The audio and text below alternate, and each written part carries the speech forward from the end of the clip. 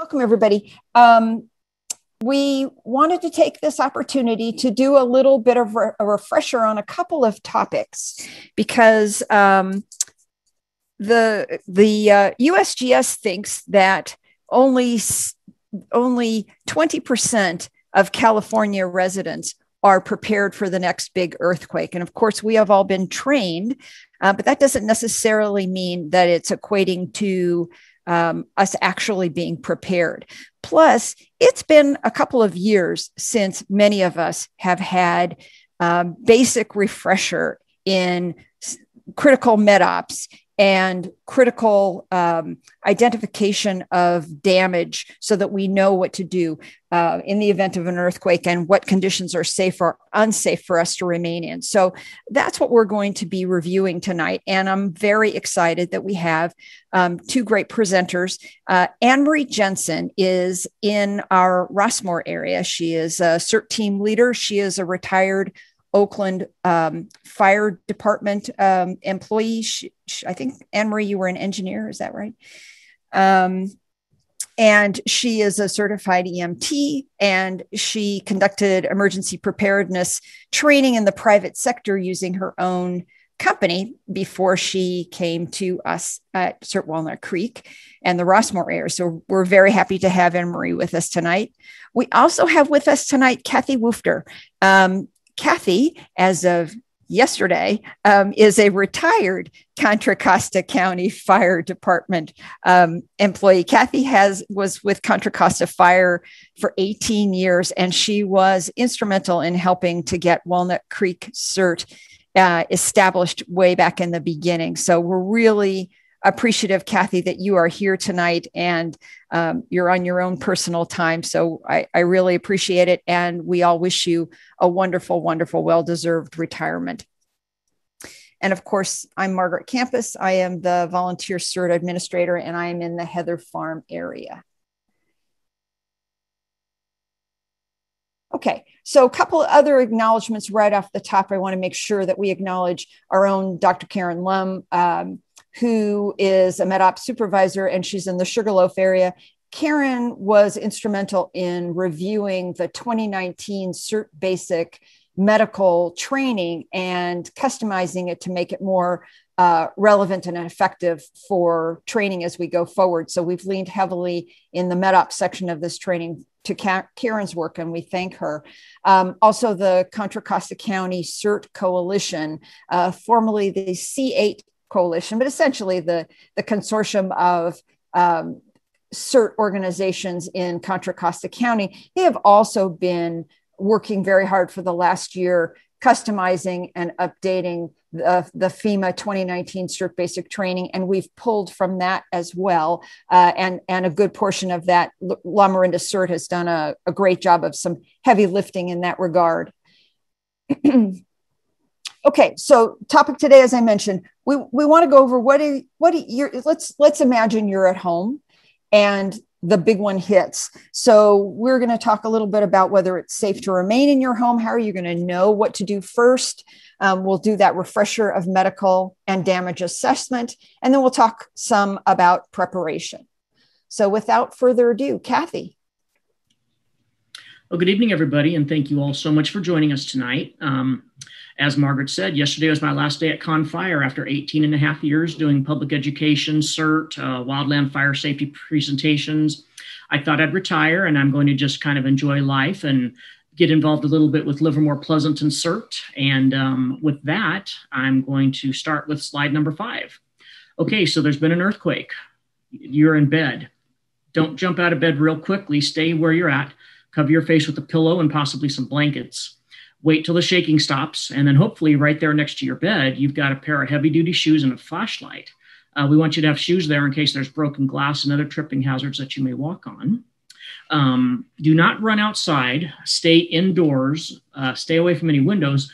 If you run outside after an earthquake happens, there's a good possibility that pieces and parts of the building may fall and hurt you, so always be aware of that. Avoid doorways and duck, cover, and hold. Those sturdy shoes you have under your bed are going to keep your feet safe and warm. Right after the Northridge earthquake in 1994, I think, many of the injuries at the emergency room were folks having their feet cut with broken glass. So keep those pair of shoes and flashlight right next to your bed. Check on your own family, your loved ones, your pets. Make sure that your house is safe. You, even though you're considered a first responder, you yourself may be in shock. Check yourself and make sure that you're not injured before you go to leave the house.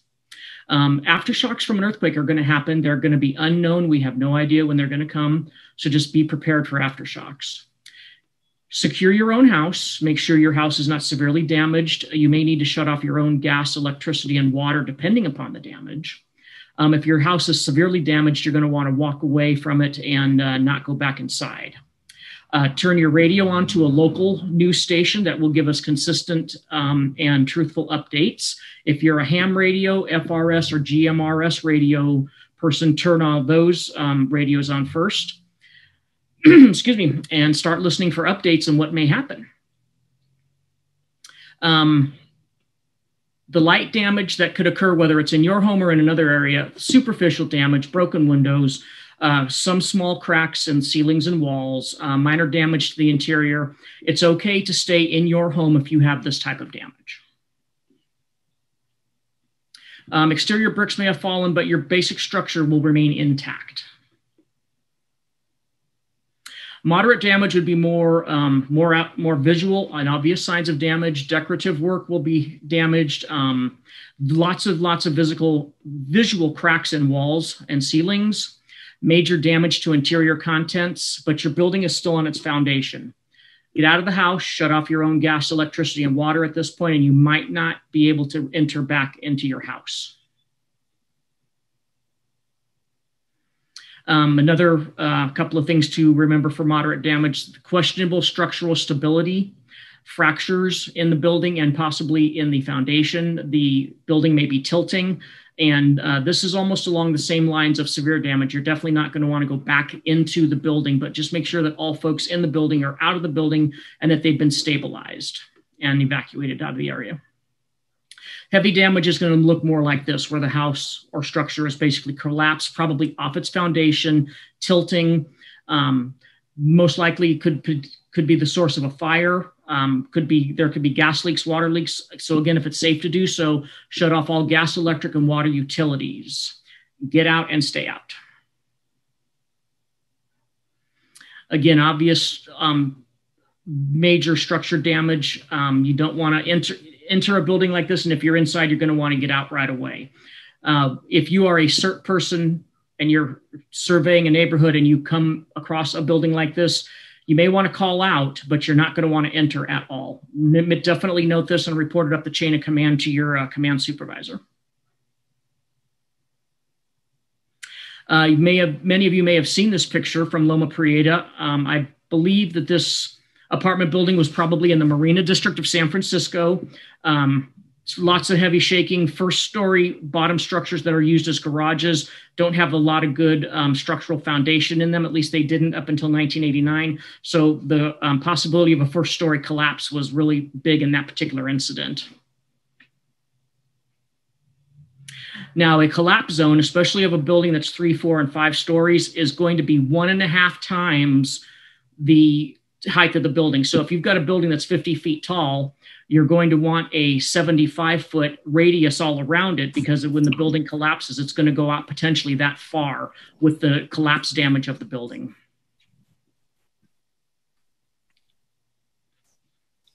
Damage inside a building could be anywhere from fallen ceiling tiles to fallen light fixtures, definitely broken glass from windows and ceiling tiles. And of course, I'm sure all of you know that the minute you enter a building like this, there's going to be hazards everywhere. So remember your buddy system and team up with an individual before you go into any buildings, and make sure your command officials up the chain of command know where you're at and what you're doing. Ground level hazards could be anything from broken glass that have come from stories up above, from broken concrete and bricks, falling debris. And the falling debris can happen even when the building is not shaking. If some individual pieces of the building are still shook and loose from the earthquake, there's a possibility they could fall even if we're not in an earthquake. If electricity to the building has not been shut off, there's a very strong possibility that there's energized electrical wires. The flooring may be unstable. If some hazardous materials have been located on site and they've been shook around, there's a really good possibility of hazardous materials that have been spilled. So keep an eye out for that 704 FEMA placard before you enter a building. You're probably going to be encountering people that are injured both physically and mentally. And of course, there's a very good possibility that there's going to be fires. If you're in a residential neighborhood, you're going to be encountering animals, whether they're cats, dogs, people that have their pets inside the house, birds and fish. We're going to have to take into consideration the animals that we may need to rescue. Gas shutoff. I'm sure by now everybody knows to have that 10 to 12 inch long crescent wrench with you at all times and shut off the gas. At the electrical panel, shut off all the electricity. And if you know where the water is and if there's a water leak, you're going to want to shut off the water supply also.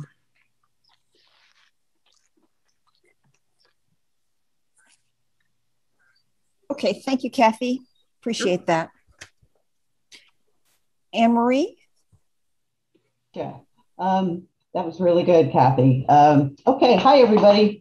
So what I'm going to cover here is a couple things. This is going to be kind of a brief triage refresher. Now, with the classes that I've taught with triage and doing refresher training, triage is kind of a squirrely thing. It's kind of a hard thing to remember. So what I'd like to be able to do is kind of, given our situation, Margaret gave us a situation, the ground shook, we've got an emergency, you fell out of bed, what do you do?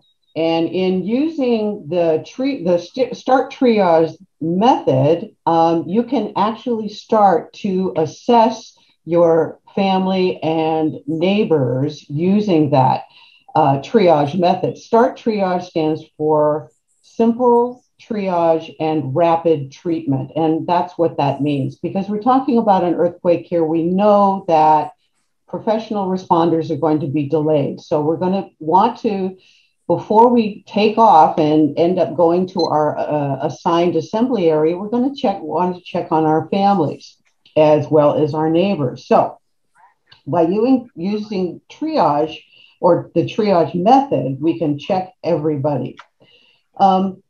So what is triage? For those of you who, kind of need a refresher as far as that's concerned, triage means to sort, and the whole purpose behind that is to, when there are limited resources, multiple injuries, and the situation is time critical, you have to be able to assess somebody quickly and to be able to assess them and to be able to determine what their condition is, and then presumably to be able to report that information in. And you want to be able to, be good enough at it that you can get it done in, 60 seconds, 75 seconds, that sort of thing. So, triage works really well when we do hands-on practice, but we don't get hands-on practice. So this is just like a real quick refresher for you. So next slide, Margaret, please. So when we're assessing for injuries, we've got our top priorities. We want people to be able to assess people for life-threatening injuries.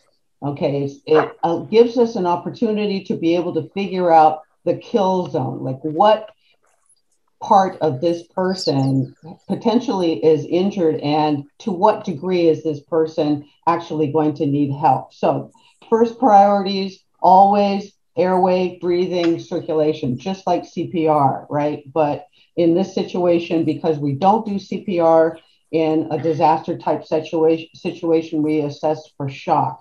So what you're going to do is you're going to, first of all, before you approach anybody, you're going to want to check for your own safety. Again, your safety is most important. So if you're checking on members of the family, members in your apartment building, that sort of thing, always keep in mind your own safety. So first and foremost with triage, remember what you want to do is you want to clear away the walking wounded, because those are the people that are not going to require any intervention. So if you remember this from triage, if you can hear my voice and you can walk, come towards my voice. And you're clearing these people away. These are people that you're not going to have to interact with. You can send them off to another location.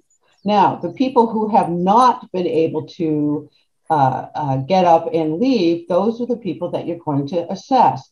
First and foremost, first priority, airway, airway, airway, right? If this person is not breathing, it doesn't matter what else is wrong with them. If they can't get air in, they're done for. So first priority is to assess for an open airway and to check for breathing, right? The second is you're going to be assessing for excessive bleeding.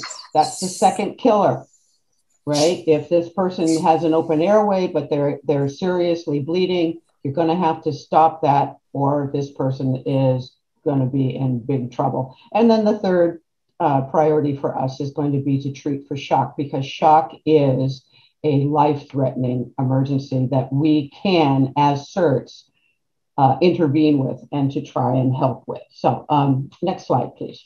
So how do we do this, right? So those are our priorities. How do we do this in triage? Well, if you remember, we have a mnemonic called 32 can do.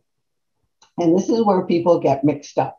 So just kind of walk through this with you. So remember, airway, this person's got to be able to have an open airway and has to be breathing, right? So how do we assess somebody for breathing in a disaster type situation? How are we trained in order to assess somebody's breathing? Well, in kind of the real world, you know, just looking at somebody scream, you know, people in the room are like screaming their head off and you can't hear, you can't really see very well. So what I end up teaching my students is basically to assess their breathing by putting your hand on their upper abdomen. And by doing that, you can assess whether they're breathing by the rise and fall of their upper abdomen. Just doing a visual, more times than not, does not work. People very often, if it's the wintertime, they're wearing bulky clothes. It's really hard to tell if you're not used to doing it. So hands on upper belly, check for breathing. If they are not breathing, do you remember what to do? We've got to at least give them a chance. Open the airway, head tilt, chin lift. We don't worry in a disaster situation as to whether, is this going to be a potential spinal injury? Do we do jaw thrust? We don't do that. We've got to get that airway open. Check, head tilt, chin lift, get the tongue out of the airway, check for breathing. Now, if this person is not breathing and you do a head tilt, chin lift, and they do start breathing, that person is tagged immediate, because let's face it, at one point they were not breathing, so they were in big trouble, but you've got that airway open. If you've got other individuals that perhaps can help you, perhaps walking woundeds that perhaps might be able to keep that airway open for you while you check others, all the better. Now, if this person already has a patent airway, we're going to check R for respirations. We're going to count to make sure that their respirations are under 30 meaning 30 times a minute. And that's going to have to be a best guess. This is not something that we do all the time, but you pretty much, if you know that a normal respiration for an adult is between 12 and 20 respirations a minute, over 30 is going to be fairly obvious. Okay, so check their respirations. If the respirations are under 30, they pass, right? If it's over 30, tag them red, move on to the next person, or tag them immediate, move on to the next person. Perfusion. Perfusion is checking their circulatory system and their blood pressure. And the way you do that is, if you remember, by squeezing all the blood out of the nail bed till it turns white, and then you release it and you count, right? And it should be under 2 seconds. Now, what do we do if the person's wearing nail polish, or if the person is like so dirty from a just from the event itself. Who knows what it was, right? They're so dirty that you can't tell. The secondary way to check to see whether that person has a sufficient blood pressure to keep the system going is to check for a radial pulse. We're not counting the pulse. We are checking right at the base of the thumb, right here in the flat area, and we're checking for the presence of a pulse. Now you have to remember, this person already passed respirations. We're not checking pulses to check for life. We're checking to see if their blood pressure is sufficient that the pulse shows up here at the hand. Okay, so if you don't feel it, or it takes longer than 2 seconds, that person gets tagged immediate. Move on to the next person. Okay, if they pass, they're good. But for some reason they're not getting up and walking out, right? The last thing, M, which is can do or mental status. And what that means is basically, does this person mentate well enough to be able to follow simple directions? And you're not going to ask them to do anything complicated, right? It's basically, can you hold up 2 fingers? Can you touch your nose with your finger? That sort of thing is you're kind of assessing them to make sure that they're not developing shock, for example, and have their mentation affected. So basically RPMs. Now, if they pass them all, okay, that person is a delayed. Now, I went into a lot of detail on how to assess RPMs, but with enough practice, and I'm really hoping that we get back to things soon so we can continue to get good at this sort of thing, that you should be able to assess a patient within within 60 seconds. All right, and then we should be able to move on. Okay, so here's a graphic here just to kind of remind you about why are we opening the airway? Why are we tilting somebody's head back along their occiput there? Is because when somebody is in an unconscious state, their tongue muscle falls into the back of the airway and blocks it. So even if that person were capable of breathing, they can't because they don't have the consciousness to pull their tongue out of the airway. Okay, so next one. All right, so let's talk about bleeding here. Okay, life-threatening bleeding, right? Airway, we figured all that kind of good stuff out. So I'm going to talk a little bit about traumatic bleeding. And traumatic bleeding is something that conceivably could happen in the midst of a disaster. So how do we make an assessment, like what is considered life-threatening? I mean, it looks like hell, right? But is it really life-threatening? So this is some criteria for you to think about whether your intervention is going to be required with bleeding. And there's something called arterial bleeding. This is when there is a wound that is on the output part of the heart.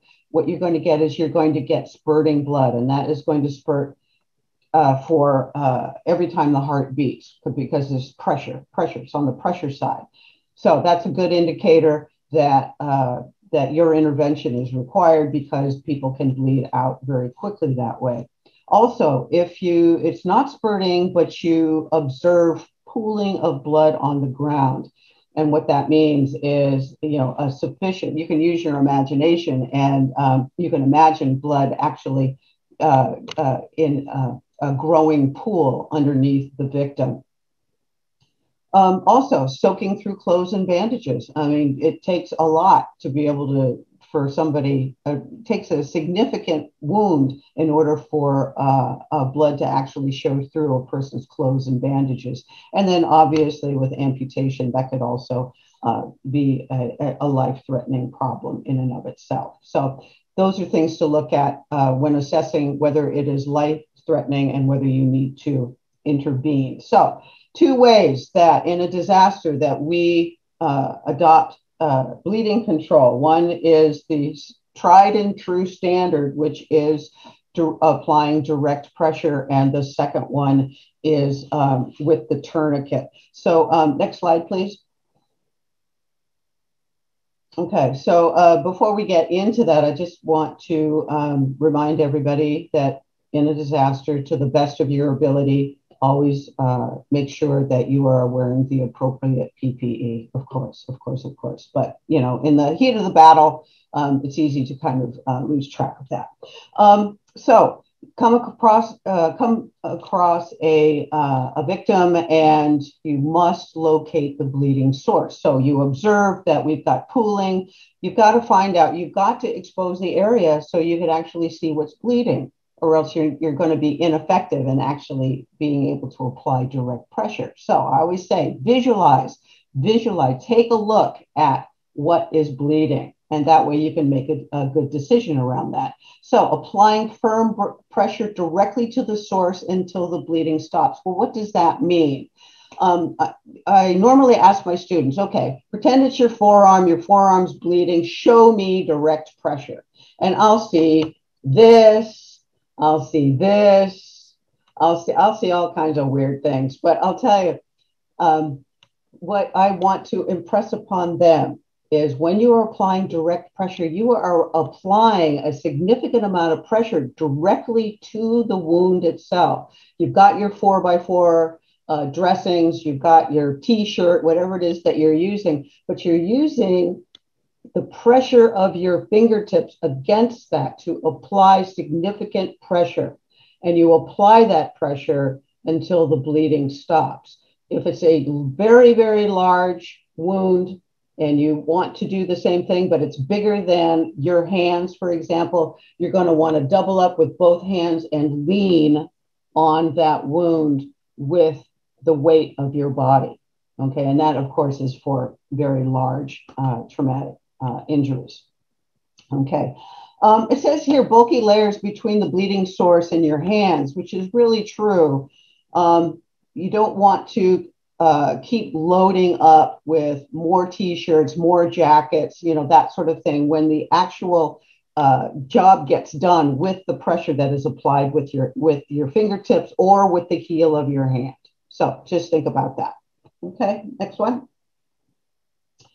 All right, tourniquets. I'm just going to talk a little bit about tourniquets because it's one of those things that you need to practice.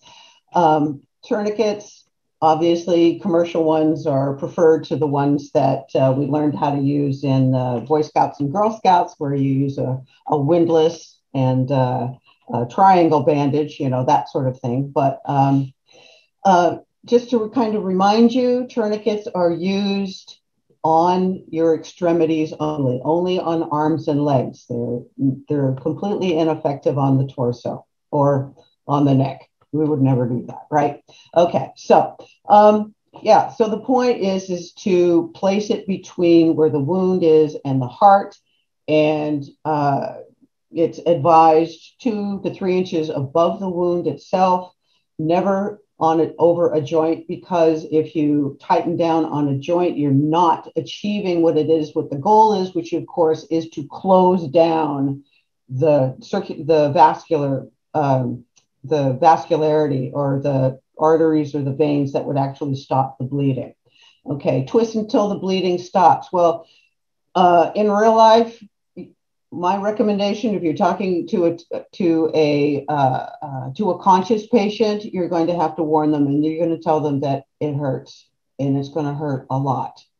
However, you kind of make a deal with them in that it's like, okay, it's going to hurt a lot, but it's going to save your life. You're with me, and chances are they'll agree with you. So that's the reality of it when it comes to tourniquets. And you know, don't allow yourself to get scared off by the fact that the patient ends up reacting to the twisting of the tourniquet. It's kind of an unpleasant thing, but we're talking about saving somebody's life here, right? Leave it in plain sight, of course. Don't cover it up so nobody realizes what you have there. Okay, next one. Okay, so we did airway, we did bleeding, and now we're going to do shock. Okay, so signs of shock. Like I said, shock is a potentially life-threatening. Okay, shock can be caused by many things, but usually in a situation where we're talking about a disaster, shock is usually caused by excessive bleeding. Could be excessive bleeding, or it could be a severe spinal injury, that sort of thing. But shock is nothing, it's caused by many things, but it all results in the same thing. And what I mean by that is an inadequate supply of oxygen to vital body tissues. If the blood is on the ground, it's not in your body, which means there's no oxygen going to your heart, brain, and lungs. So it's a progressive condition, something that gets worse over time. You will observe somebody is acting confused, weak, dizzy. If you were to check their pulse, you would find it weak and rapid, because what happens is the heart will speed up to try and compensate for the fact that the blood is leaving the body as opposed to staying in the body. Pale, we describe somebody who is developing shock as being pale, cool, and sweaty, or pale, cool, and clammy. This is a sure sign of developing shock. Blue lips or fingernails, it's a surefire indicator that this person is not getting oxygen to this part of their body. And of course, the brain's there, so that person's in trouble. Nausea or vomiting, it could be any or all of these. And being conscious of somebody developing signs of shock is really important for us. So anybody's demonstrating these signs and symptoms, you're going to treat them. And next slide, please. We're going to talk about what we do. Well, first of all, first and foremost, if it's because they've got major bleeding going on, you're going to have to control the major bleeding first. Then you're going to want to put them in the recovery position. A couple things can happen. Okay, if that person's sitting, get them down on the floor. Okay, get them, because this is something that I tell my students all the time. If they are developing shock and that they lose consciousness, sitting in a chair isn't going to do you any good. Get them down on the floor. They can't fall any further than that. Put them in the recovery position. You see that picture there. What's the point of the recovery position? Well, first of all, what you're doing, you're accomplishing, is you're getting the brain, heart, and lungs all on the same level. Gravity doesn't factor in here. It doesn't have to fight to go uphill. So the three major organs are all on the same level, which is good. The second thing to keep in mind is to have this person rolled over on their side with their head being supported by their arm. But you'll notice in the diagram there that that person's head is like 2/3 of the way over. They're not exactly doing a face plant, but they're almost there to a face plant. And the whole purpose behind that with gravity is to keep the tongue out of the airway. Okay, if somebody is losing consciousness or is already unconscious, we need to protect that airway. Always, always, always. Okay. Also, for treating for shock, what we want to do is make sure that they are warm.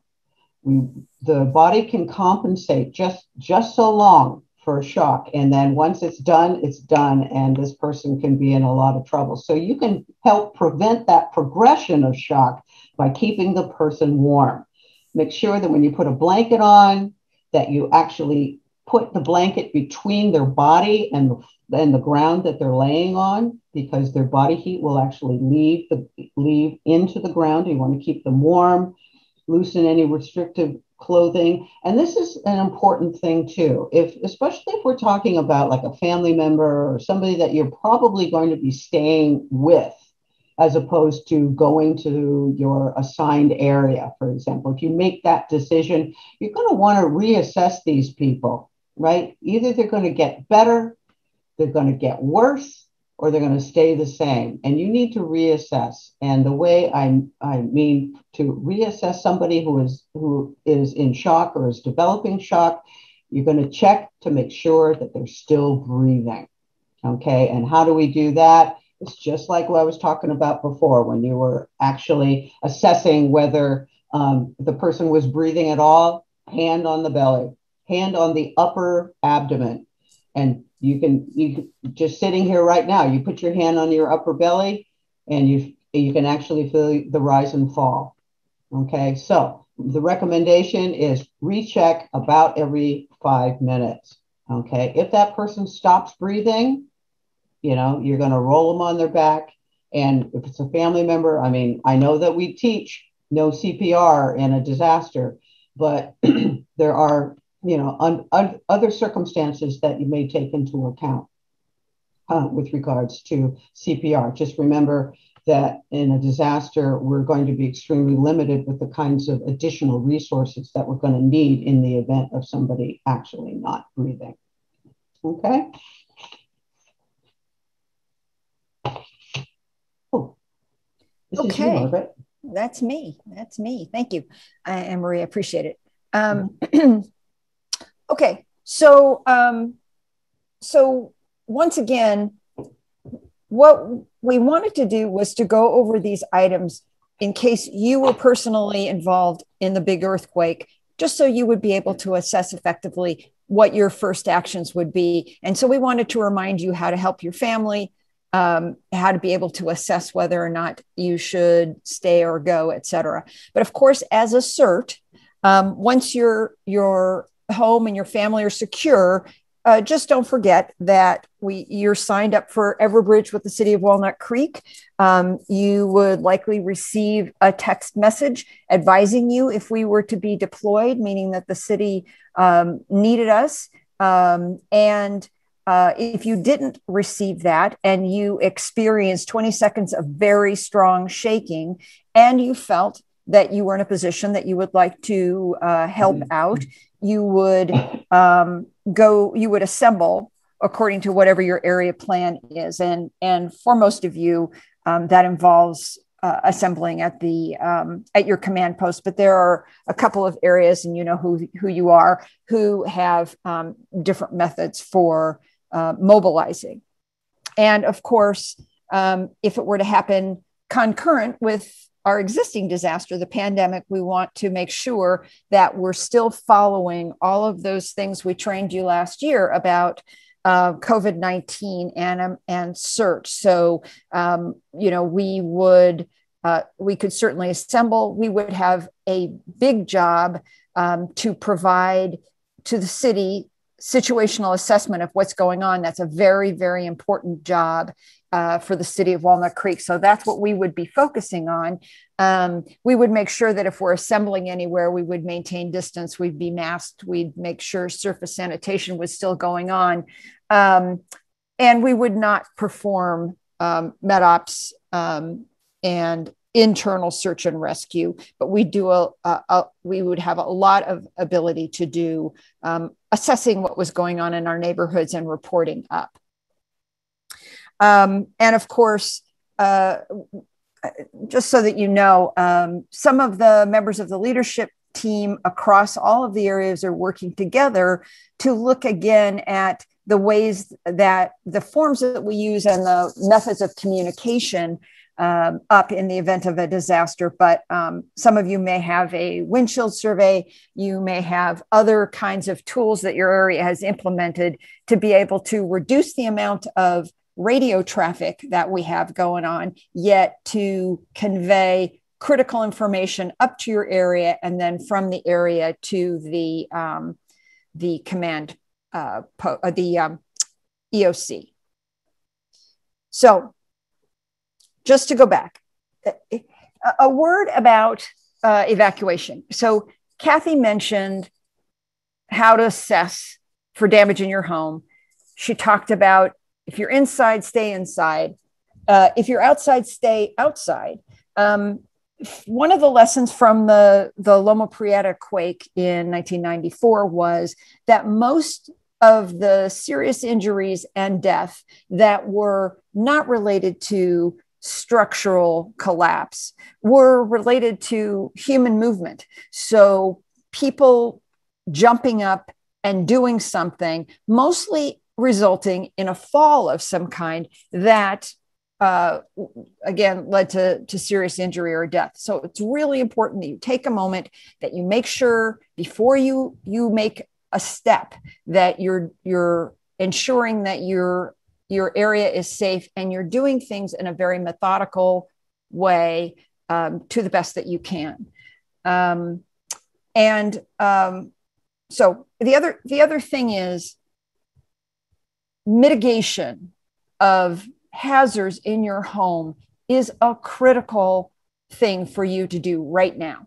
So there in the last Northridge quake, there were people who were smothered by falling objects within their home, cluttered bedrooms with really tall bookcases and tchotchkes and all that stuff, and they couldn't lift the stuff up. So really important to look at mitigation, bolting your heavy furniture to your walls now, and decluttering. So also important to make sure that you have a plan in place that if you have to leave your home, you leave word with a neighbor so people know how to find you. If you leave your home, you can put the word okay on your door so people searching later will know that you're okay. Obviously, there are records and important things that you might take with you, but you should have those planned and packed, and we'll talk about that in a second. And it's really important that you are provisioned now for the proper amount of water. So I recently did a little vaccination site support, and one of the fire chiefs said, if there are two things that I would tell any resident in Contra Costa County, it is number one, to make sure before the big earthquake that you are signed up for community alerts. So whether that's the CWS system, whether that's Nixle or Everbridge with the city of Walnut Creek, there's various social media sites for fire department, for police department. Really important that you're connected in so that you know what's really going on. And then the second thing is water. Kathy mentioned earlier that you may want to turn off your water. In the event that our old pipes in Contra Costa County break, if there's a water main break, contaminated water can flow back into your home. So you really don't want that. So you have to assess whether or not it makes sense for you to shut your water off. Certainly you have to, if you know there is a water main break, and those communication sources will tell you that. But it's really important that now you have a lot of water. And the recommendation is that you need 2 gallons of water per person in your household per week. And you also have to accommodate for pets. Now, FEMA will tell you only need to have enough water for 3 days, but realistically, Red Cross will tell you need water for several weeks. And remember that water is going to be used for firefighting. And it could take, in Alameda County, East Bay Mud says it could take up to 6 weeks for them to be able to restore water to normal. They might be bringing in trucks to your downtown, but you'll have to stand in line for individual water supplies. So, we really caution, of course, you can buy individual gallons from the grocery store, gallons of water, but what happens with those containers is that the container degrades. So really, if you're looking at storing the proper amount of water for yourself and your family, you should be using food grade containers. You should be trying for, if you get bigger, like 5-gallon containers, or you get drums, then you can store a lot of water in a compacted place. You want it to be in a cool, dry place. You want to be sure that you've marked the date. You can get water storage devices, food grade water storage devices on Amazon, but also, we don't endorse any particular source, but La Mirinda, several times a year, La Mirinda CERT sells at a price lower than Amazon, 5-gallon, 10-gallon, and 55-gallon drum food safe containers for the storage of water. And they include spigots and everything that you need, plus an eyedropper for bleach and the proper recipe on how to treat your water and to store it for long-term storage. Of course, if the big earthquake happens and you're having to use water that's in your home, you're going to need to bring it to a rolling boil for 1 minute in order to purify it. You can certainly also filter it. You can use water purification tablets. And then, of course, another method is adding bleach. And what you're going to look for in the bleach, and all of the bleach that we buy in the grocery store now has 5 to 8.25% of sodium hypochlorite. But just make sure on the label that's what you've got. The recipe is 8 drops of water of bleach per gallon of water. And remember, that is unscented bleach. Don't get concentrated bleach, and make sure the bleach is fresh. When I buy a gallon of bleach, I put a date on it and make often Clorox, for example, now comes with a date, but I make sure that I keep bleach fresh. So within a year, you have to be able to smell that smell. Clorox will tell you if you can smell the smell of bleach, then it's still effective. But I try and use it and replenish it.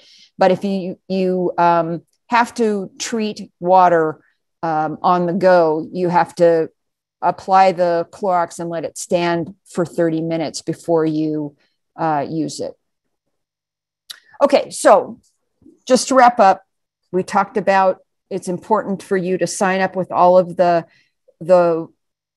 apps and the notification systems to know what's going on. It's really important that you mitigate now all of the furniture that you have in your home and declutter. And it's really critical that you have a sufficient amount of water for an emergency for yourself, your family, and your pets.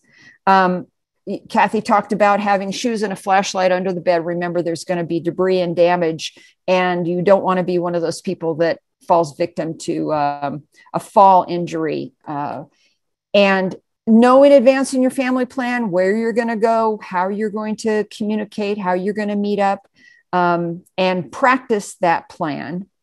Also, there are apps now that you can connect up to that not only tell you what's going on in your community after an earthquake, but also can help you to identify for family members that you're okay.